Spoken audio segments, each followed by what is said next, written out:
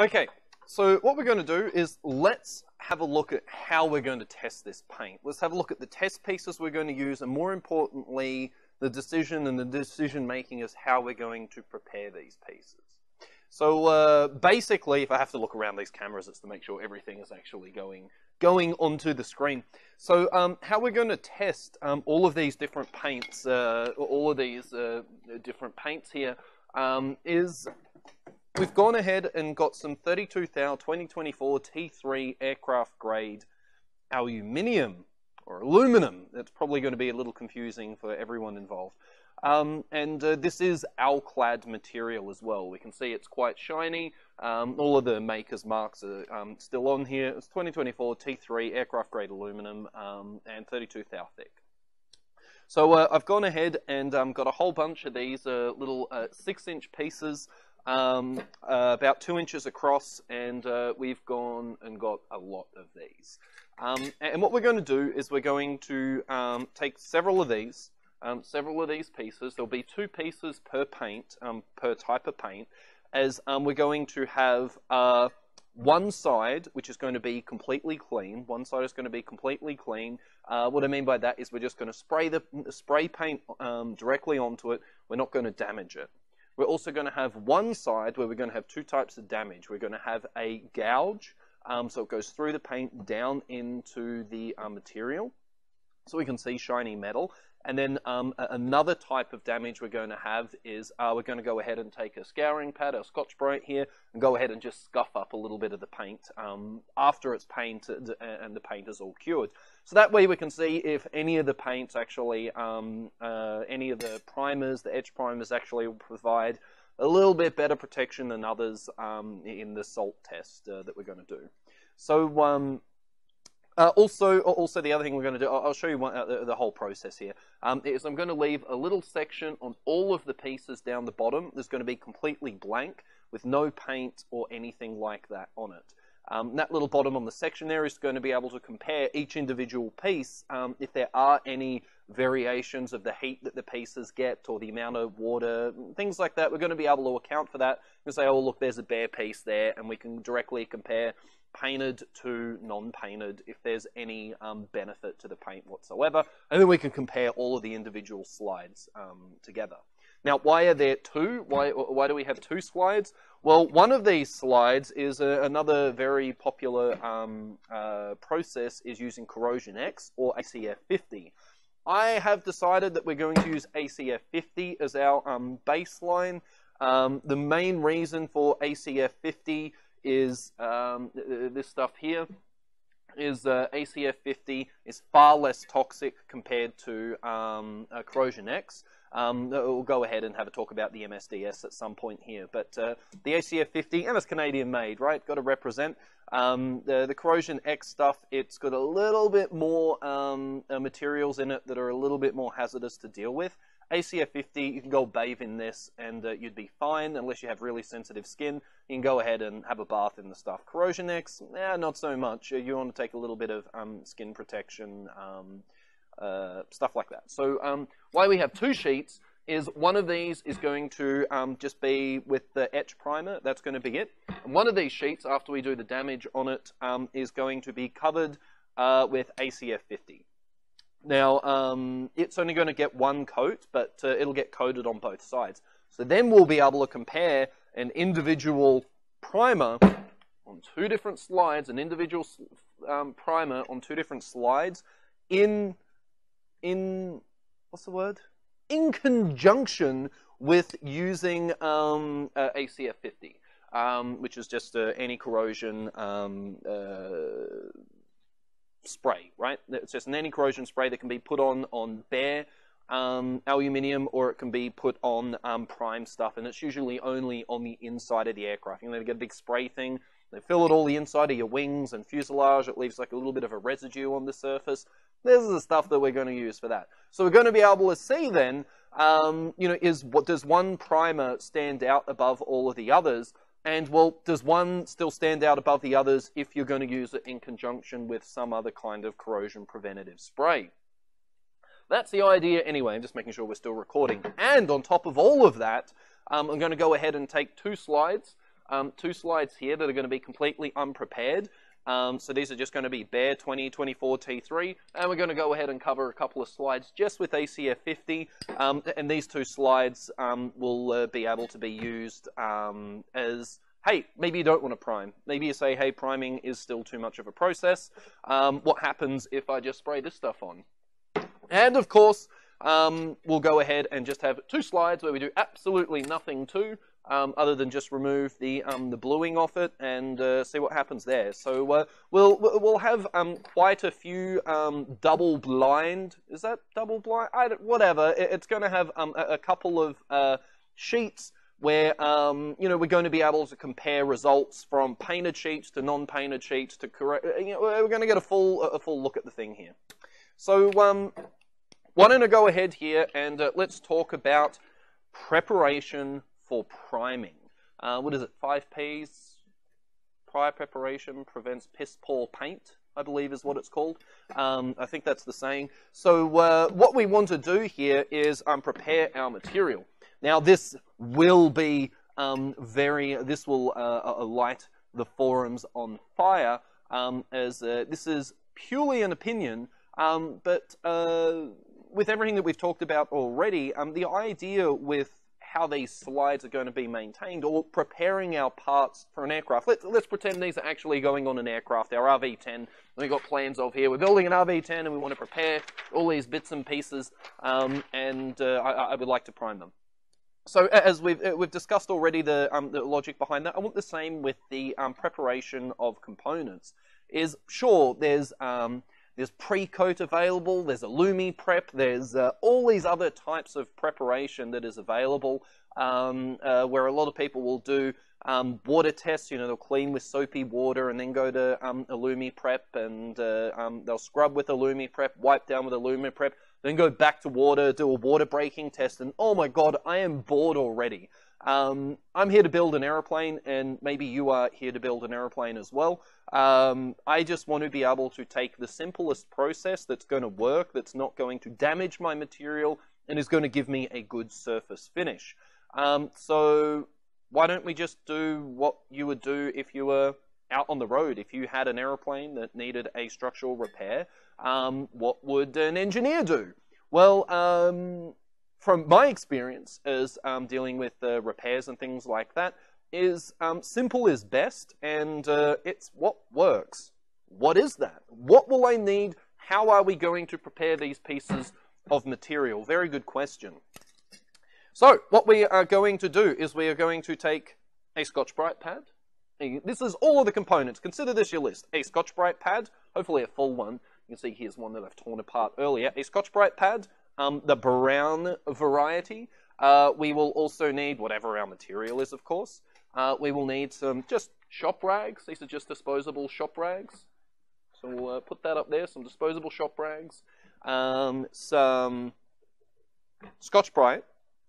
And then what we're going to use as our surface preparation treatment is, yes, just some acetone. You can't see that. We are just going to use acetone. Very, very simple stuff. It's also very cheap. When we start adding in components like pre-coat and things like that, things start getting expensive. I can go up to my local store and pick myself up a tin of acetone for $10. And this is going to be enough for the entire aeroplane. It is simpler. It's a simple process, and if I ever run out, I only need to go up to the store. So what I'm trying to do here is we don't want to double handle the material. We don't want to over prepare. There's such a thing as over preparing. Consider this, that Cessna still will push aircraft out of the factory with just aluminium like this. They won't coat them. Well, at least they did that in the older aircraft. Maybe they've changed. I don't know. I haven't seen a brand new build 172. But consider old Pipers and things like that are, wow, some of them 40 years old now. You look inside the wings and you're just seeing bare shiny aluminium. Well, sure, if your aircraft turns into a submarine and starts going swimming in some salt water, you're going to have a bad time.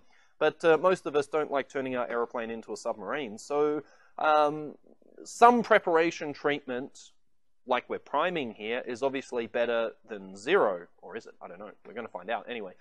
So, you know, dealing with all this pre-coat and all of this other stuff, I think it adds too much to the process where I want to build parts, prepare them, put them in my paint booth, get them out, put them together. I don't want to spend a whole weekend taking apart and cleaning it with a cloth and doing water tests and all sorts of stuff. It's honestly a waste of your time. It's a waste of my time. So we're not going to be doing that. So our process then, and we're going to be able to see what kind of paint this looks like as well. After we've done this budget or faster process of getting the material ready, we can see what the surface finish is like. If I go ahead and just try, after the paint is dried on here, and I just rub my finger on it and the paint just peels off, well, obviously my process doesn't work. But if it sticks to the material, then the process works. So, see what I mean? If it works, why would you change it? Why would you add these extra processes? And hey, you can. There's nothing wrong with pre-coat. Can it help? Probably. How much is it going to help you? Well, probably the best thing is prevention. Don't let your aeroplane sit on a beach. That might help. So if you don't let your aeroplane sit on a beach, maybe that would be better than dealing with pre-coat and all of these other processes. So they're literally just adding time to your build. So let's go ahead and quickly show you how we're going to do this. Now, first things first, of course, we're going to remain safe. We're going to bring ourselves over some safety goggles here. And we're going to also use ourselves some gloves. I've just got some nitrate gloves here. And what this is to do is to keep all of the acids and stuff like that off the material. So as I am cleaning, I am also removing any of the oils or acids that I may have previously had on my hands. These are just heavy-duty nitrite gloves. There's nothing fancy about them. You'll get them from Home Depot or wherever your favorite place is to shop for stuff. Amazon, I don't know. So just some black nitrate gloves, so I'm not continually transferring oils and stuff like that to my material. So let's go ahead and prepare it. Quite simply is I just want to remove the shine. We can see it's very, very shiny here. So I just grab my Scotch-Brite pad and, well, here you can see I've got a nice little bit of, this is actually just a floor mat that I got from Canadian Tire for a few dollars. And it's not the world's best because it kind of tears up my Scotch-Brite pad. But go ahead and we just surface prepare it here a little bit, making sure we get the edges as well. Obviously, if this was a real part, we would have deburred these edges already on our 3M EXL deburring wheel. If you don't have one of those, oh my god, you need one. They are amazing. And yeah, so we're just trying to, what we're doing here is we're just trying to cut through that alclad layer, right? We have a thin layer of pure aluminum on top of our 2024 alloy, and so we just want to cut down through that oxide layer here so our etching primer has something to stick to. Because remember, the job of etching primer is to stick to clear material. It's designed to stick to the material that we've got here. It has one of the paints here we have is limestone-based etching, others are chemical-based. The paint is designed to stick to this. I don't need something to help the paint stick to it other than good preparation. You do not need it. It might help with some corrosion prevention. It would help with some corrosion prevention, that pre-coat stuff. But as previously discussed, don't leave your airplane on a beach and you'll be fine. So we can see the material's a little bit duller compared to the other side. You'll see this side, it's nice and dull. So we'll go ahead and just knock the paint off on this side as well. Don't worry, I'm not going to show you all of these. I just want to show you the process that went through for all of these. You can see we really don't need to spend too much time doing this. We really just want to knock those edges off and just make it nice and dull. We're not trying to remove material here. And these Scotch-Brite pads, these brown ones, they remove obviously some material, but it's microns it's removing. It's not millimeters or fractions of a millimeter.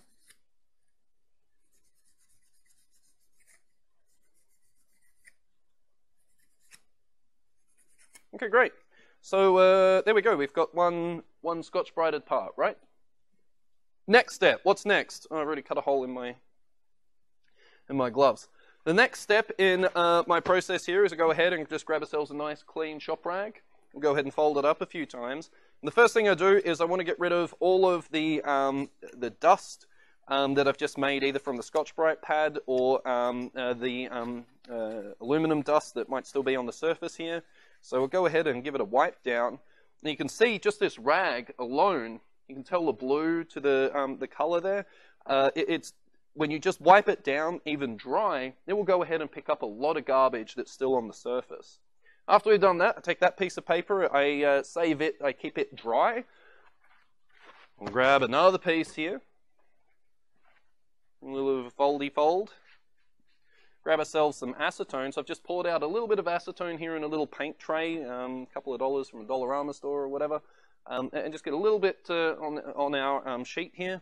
And we just go ahead, and this acetone here will clean off any of the oils, acids, or anything like that. And of course, we've got our safety goggles on and our gloves here so we don't get it on ourselves. You can go ahead and put on a chemical-proof apron and stuff like that as well, or because we're not dealing with any real liquid. The liquid is right ahead of me there, so I'm not really worried about it splashing on me. You could wear a full face shield, and I'm not leaning over the top of the thing inhaling all the fumes. If someone walks in on you and you're sitting there laughing at the sheet of aluminum, then yeah, maybe you probably should remove yourself from the area and make sure you're not breathing this stuff in. If you really want, you can wear breathing apparatus. Just sit in a well-ventilated room. That does not include having a heater on, blowing air at the fumes here. They are obviously flammable. And so then, after we've cleaned this with our rag, we can see that we've still taken off quite a bit of dust and stuff that was still caught on our sheet here. After that, this piece is ready for paint. We're done. That wasn't much of a process, was it? Well, we're not quite. Like I threatened before, is we're going to leave a little bit of the bottom of each of these slides completely clear of paint. So we're going to go ahead and tape off just the bottom here, and that's going to be our reference area. Tape it all off, so then after we paint it, we'll remove this tape. And so then we're going to have a nice area up top here where we can get scratches and stuff like that in. And then we're going to have an area on the bottom where we can say, hey, without anything, what would have the material done? And we're going to go ahead and copy paste that a few thousand times. Here we go. Here's some I prepared earlier. So these are all of the slides that we're going to use. They've all been prepared the same way. Although this one here still has some tape on it.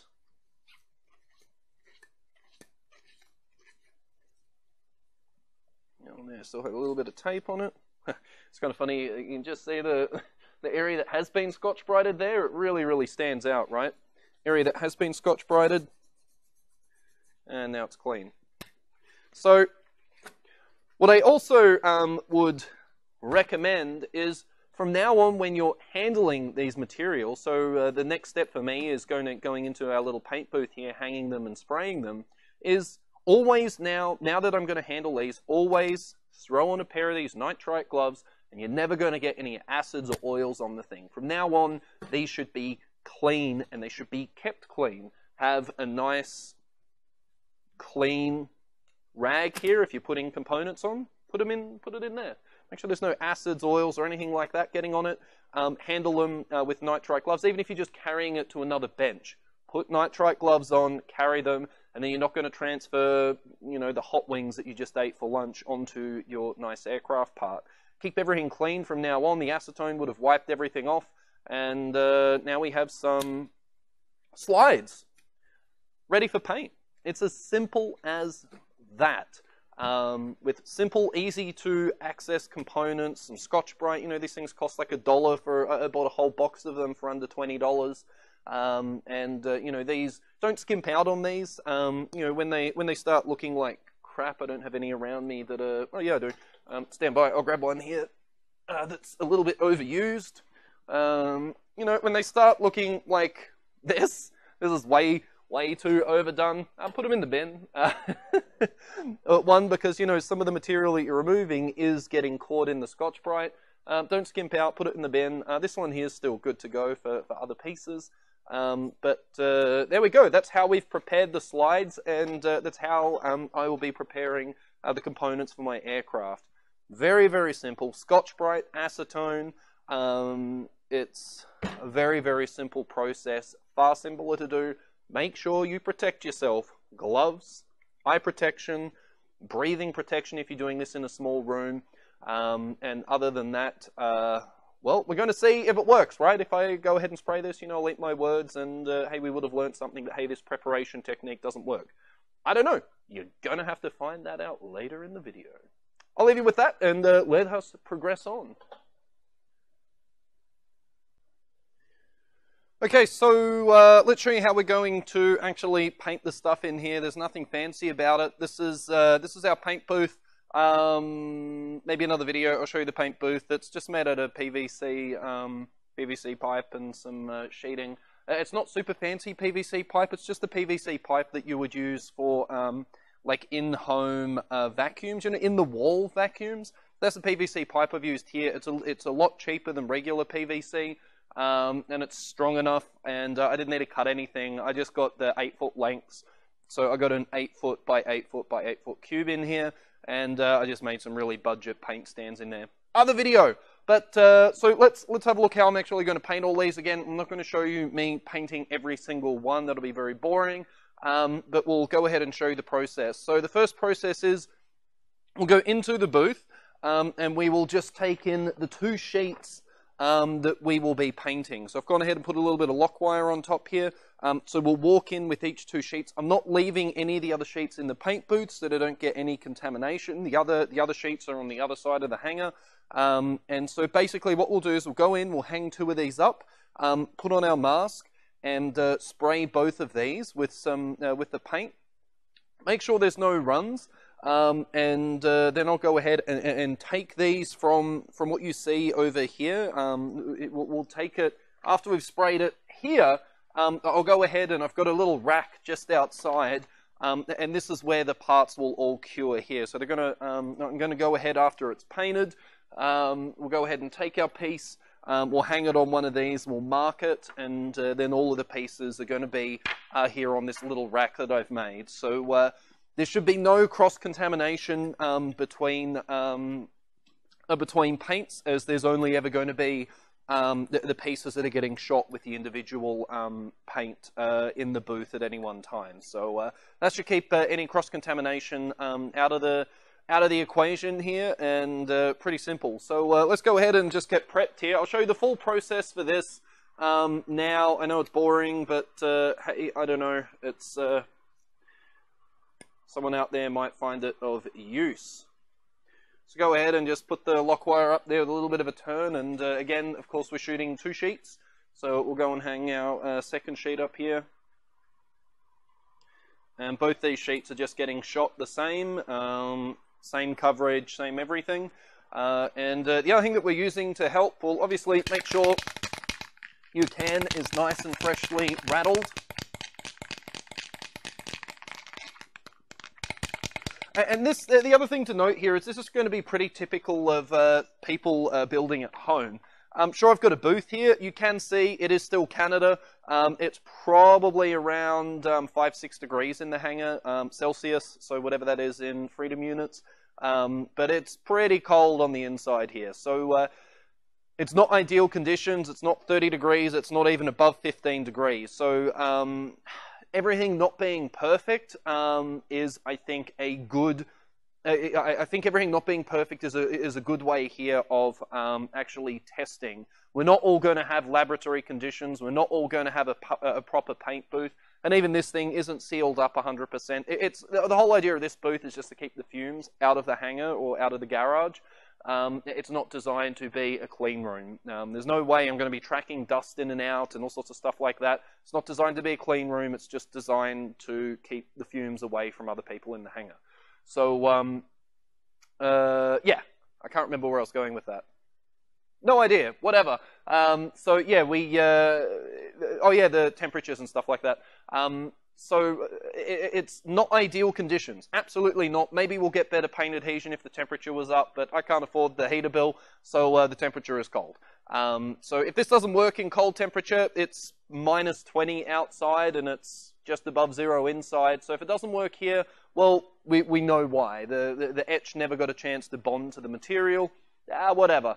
But again, I would rather see something that would happen in the real world, right? Everything that we're doing here is a real world scenario, not like if I have the world's best paint booth, the world's best painter, the world's best equipment.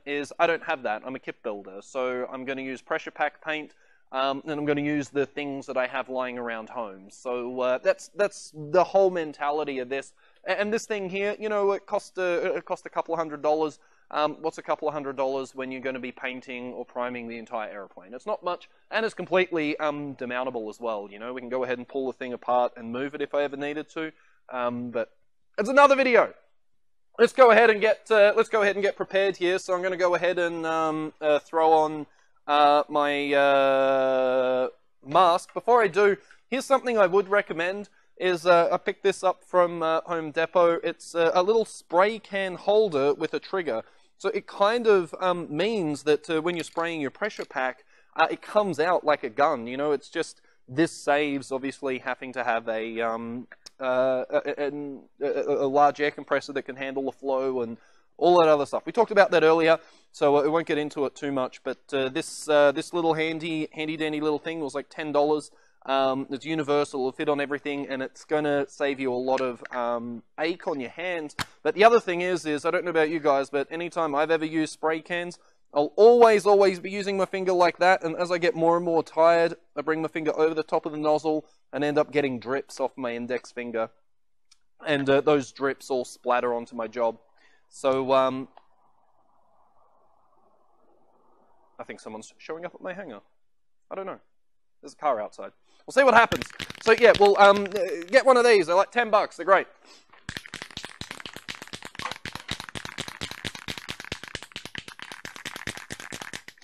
So just give the can a little bit of a shaky shake, and go ahead and stay safe. Get a mask on.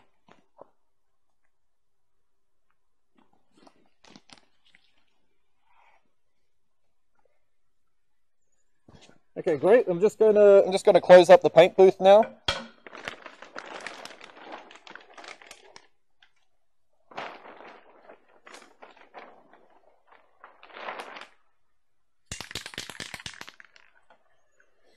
And this thing here, quite simply, it just has a little clampy clamp thing there.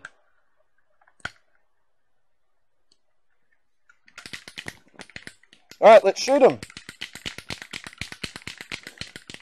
So I'm going to shoot with about a, I don't know, 6 to 10 inch gap from can to the material, and that's all it's going to need. Yep, someone's here. Hang on a second, guys.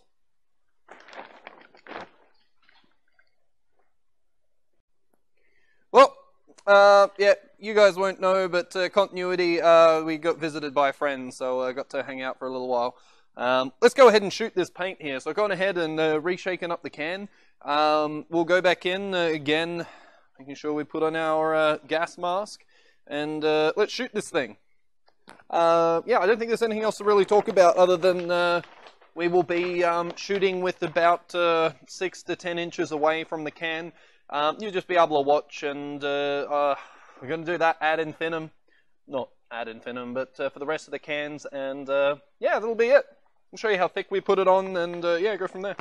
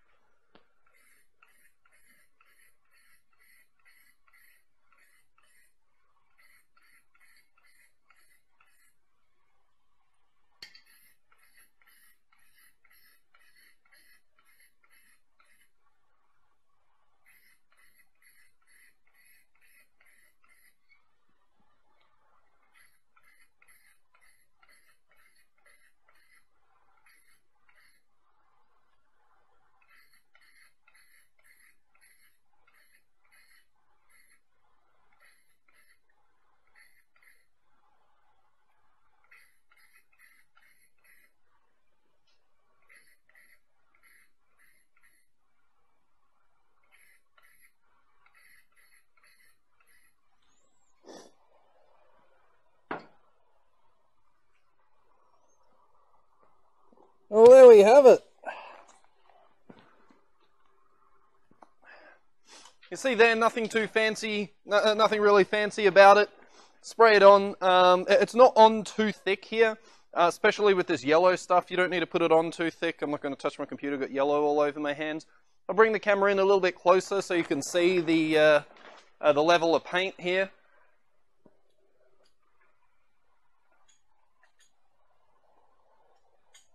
As soon as my camera wants to actually point at the thing. There we go. So we've got a nice layer on there, fairly consistent.